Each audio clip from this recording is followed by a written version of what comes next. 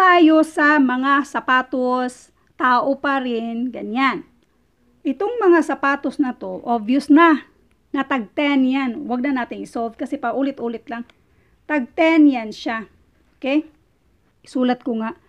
Kung dalawa, 10. Kung isa lang, 5. Obvious naman na tag 10 yan siya. So, huwag na natin ulitin yung unang ginawa natin. Next. Itong tao na to, may value na tayo sa sapatos. So, isang tao plus yung value ng shoes na 10 equals 20. Pareho lang din, dalawang tao equals, alam na natin, kung i-transpose natin yan, maging minus 10, so this is 10.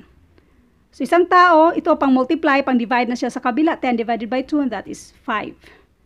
So, alam na natin na 5 ito, 5, at ito naman ay 10 ang pair na to.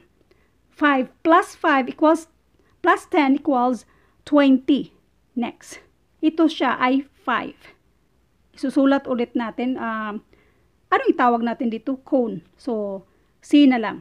2C plus 2C plus 5 equals 13.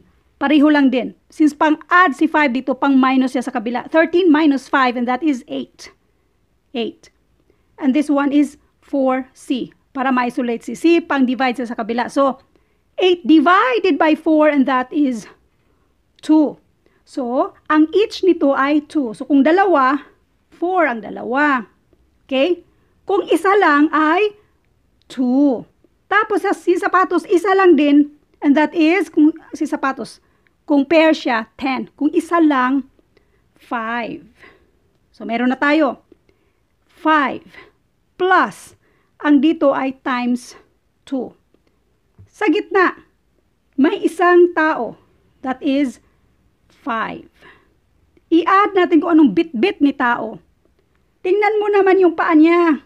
Sa previous na mga tao, siya lang, ito lang ang may sapatos. Isang pair, and that is 10. Next, ang bit-bit ni tao, dalawa yan. So, kung dalawa, 4. 4. Ngayon, pwede na nating isolve yan. This is, unahin natin na sa loob ng parenthesis, 19. Tapos, i-multiply natin muna bago tayo mag-add ng 5. 19 times 2, and that is 38. 38 plus 5 equals 43. Ito yung 43 ang sagot sa ganitong picture na to. This is 43.